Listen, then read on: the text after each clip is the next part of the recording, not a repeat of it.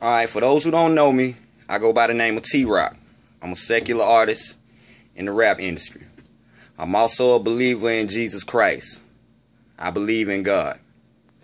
Well, the reason I'm doing this blog is to talk to y'all about relinquishing unforgiveness and harboring bitter feelings that may hurt you and kill you inside. And also people who harbor bitter feelings towards you that you can do nothing about. Well, just lately, I have been going through some things in life where I felt like I was wronged by people, by certain people. And situations, there were certain situations in my life that just simply didn't go my way. And it was like extremely disappointing for me. So just yesterday, I decided, you know, I heard a voice from God like, look, we're going to let this stuff go today, you know. So I decided I was going to get on my knees and I was going to pray and ask God to let these things go and, you know, to give them to him and forgive me for any art that I did towards people who didn't forgive me, to let that go also, and just to let go of all my unforgiveness that I had towards people and towards situations that didn't go my way. So as I began to get on my knees, I heard a voice say, take off your watch. All right, I took off my watch. Then I heard a voice say, take off your necklace. I'm like, all right, I took off my necklace. Then I heard a voice say, take off your shoes. And I'm like, hold up, I ain't finna take off my shoes. So I took my shoes off. So I was finna get back on my knees. And I heard a voice say, take your hair down. Take my hair down? Alright, so I took my hair down. So I was finna get back on my knees and I heard a voice say, turn off the light. So I'm like, hold up, I ain't finna be doing all of this. But I went ahead and did it. Turned off the light. I relinquished all my jewels. And I just began to pray. And I told God, like, basically, you know, God, I want to give you a lot of these things. I don't want to harbor unforgiveness. I don't want to be bitter. I don't want anybody to be bitter towards me. So I told God, I give you these things. A lot of these things I want to give you, but I don't know how to give you. I don't know how to give them to you. So the moment I said that, it was just an overwhelming flow. I felt the spirit. It was like tears just showered from my face. It was like a water flow. And I was like, God, I don't know how to give it to you. And that moment, that's when he stepped in. So I want to challenge all you, if you don't know how to give something to God, if you want something out of your life, or you want someone to forgive you, or you want to obtain forgiveness, you want to forgive someone else, but you don't know how, I dare you. Go to God, get on your knees, relinquish all your jewels, take all your jewels off. You got long hair, let your hair down. You got dreads, take the rubber band out your hair. If you're a beautiful lady, let your hair down, take off your shoes, get in your prayer room, and tell God you don't know how to give it to him. And tell him to take it away. I challenge you. I challenge you. God is real and he will do it. And I just want to talk to a lot of you about religion, because, see, I'm running into a lot of believers. You say you believe in God, but you won't go to church because you say the pastor is corrupt. You say none of them are perfect anyway. They go out and sin as soon as they leave the church. Okay, that is true. But the reason Jesus came was to show us how to continue to get back on the horse. The walk of faith is like a big stallion that we could never ride. Jesus was coming to teach us sin no more means to be conscious of what you're doing and try to do the best you can. Sin no more. If we could really literally sin no more, if that was a perfect church, there would be no need for Jesus. And one thing about it, I see a lot of you listen to what they have to say with far as the Illuminati. You run to the Illuminati. You think you want to be a Mason. Nothing against the Masons. But you'll run to Muslims. You'll run to the Nation of Islam. No disrespect to the Nation of Islam. But I feel like this. If you were born as a Muslim, I feel God honors you. I feel God teaches us through many, many languages. You read upon the Towers of Babel.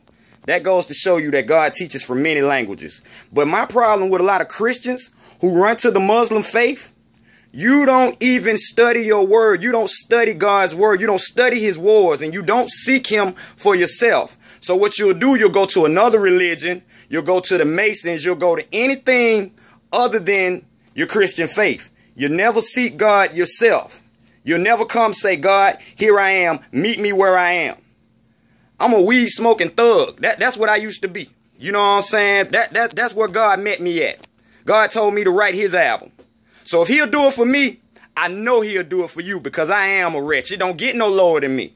So I believe, like, before you go to the Muslim religion or before you go to anything else, do everything diligently that you can to seek God out of the walk that you were born in. Because what happens a lot of times when you go to the Muslim religion, but you were born as a Christian, you have all these questions, and now you have a protocol that you must follow, and you didn't want to follow the original protocol from the Christian religion. So you're gonna not want to follow the protocol from the Muslim religion. So you have to really just humble yourself, ask God to meet you where you are, and he'll do the rest. I challenge you. I challenge you.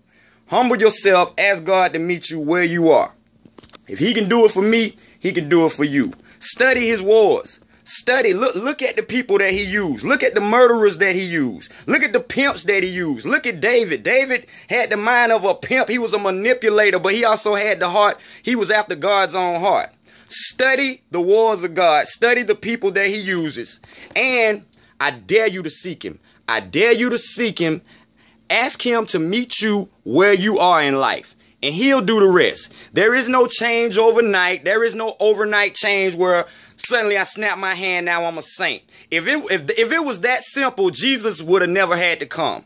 Muhammad would have never had to minister.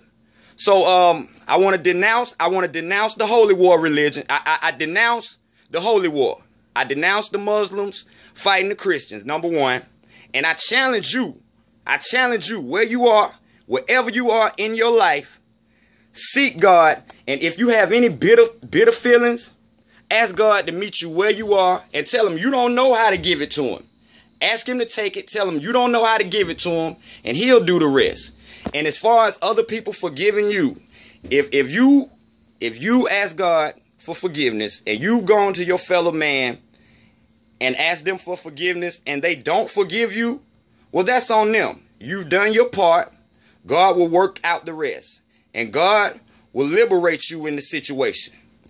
This is T-Rock. I'm signing out. I got to go to the studio. I just wanted to talk to y'all about this and challenge you, man, because we are not perfect. There is no perfect Christian, but we got to get back on the stallion. We got to continue to get back on the stallion. You're going to get knocked off every day because you're going to sin, and the condemner, the devil will come. He will condemn you about the fall-offs, about every time you fall off the horse and about every time you sin. But you get back on that horse. You repent to God and you come sincerely because God knows your heart. He doesn't care about your actions. Your actions will not get you into heaven. But the more you seek him through your heart, he'll change your actions and he will change your situations. I challenge you. Don't be afraid of it. Don't be afraid of the Illuminati. That's just another hoax to keep your access away from God. How can someone who knows the Bible from top to bottom tell you about your battle plan? See, they have their battle plan and they studied your battle plan from top to bottom. But they've also gotten you scared to where you won't even seek your battle plan. You think the Bible is fake. Seek your battle plan. Study his wars. Study his victories and study his disciples that he used. And you will find that a lot of those disciples were people just like you. I love y'all. To God be the glory. I'm T-Rock signing off. Y'all have a blessed day. I challenge you. Go for it. You will win. Stronger in God. We are not weak.